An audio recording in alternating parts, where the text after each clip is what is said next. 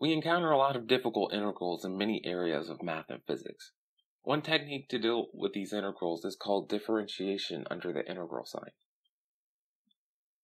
Integrals such as sine of x over x in optics can be integrated, x squared minus 1 over natural log of x used in number theory, and even integrals like f of x times e to the minus k times x squared can be integrated.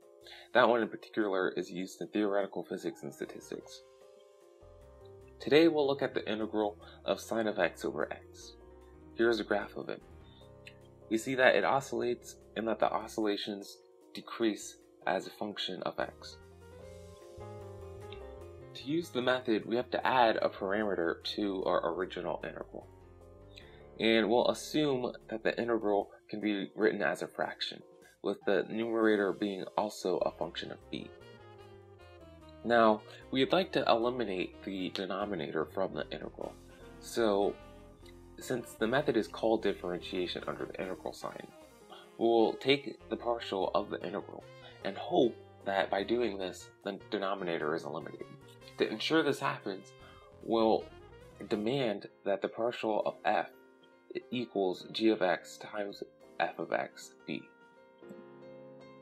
Now, if we demand this, this implies that taking the partial derivative of the integral will result in an integral of f of x of b.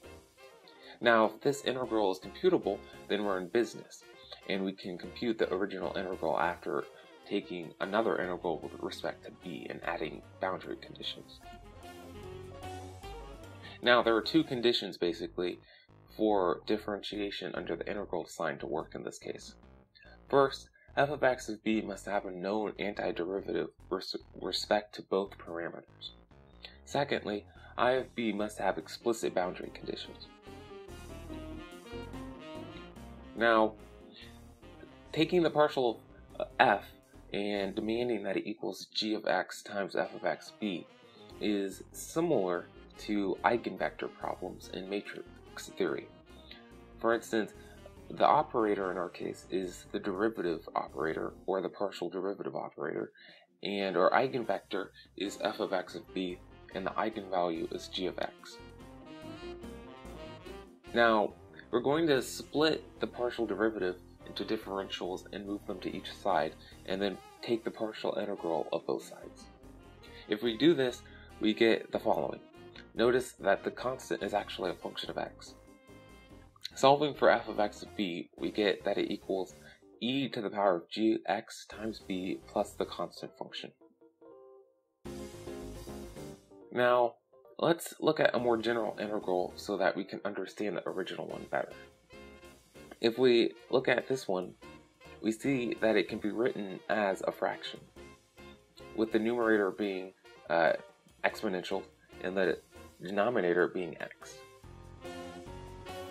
Now, we already have our formula for f of x of b, so if we look at the corresponding fractions, then we see that g of x must equal x, and the constant function must equal I times x.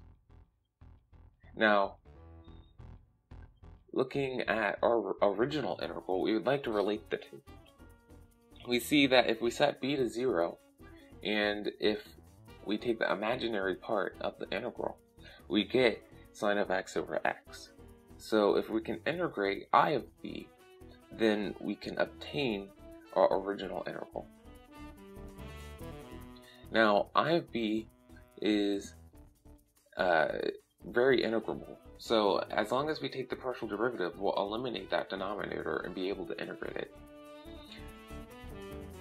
Now we see that the denominator goes away, and if we combine the exponentials, we get something that is very easy to integrate. See, we just move down the terms in the exponential, and we apply the boundary conditions, and we get, as long as b is less than 0, of course, and we split into the real and imaginary parts for convenience. So we get that the partial of I of b equals negative b over b squared plus 1 plus I over b squared plus 1. Now, if we integrate this with respect to the other parameter, we'll get our original integral back. Now we can see that we can do both of these integrals, and I'll do both of them, but note that since we want the imaginary part, we don't technically need to do the first one. I just do it for completeness.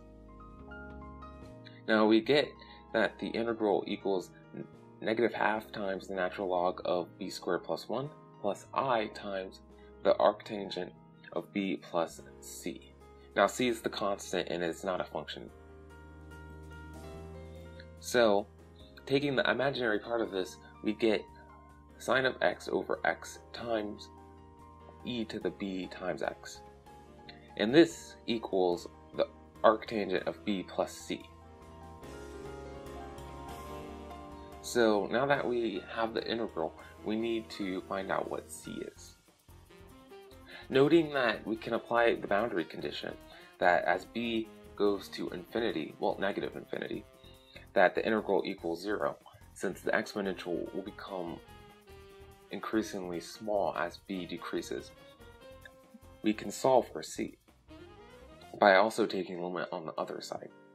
Now, the arctangent of b as b goes to negative infinity equals -π/2, and this implies that c must equal π/2.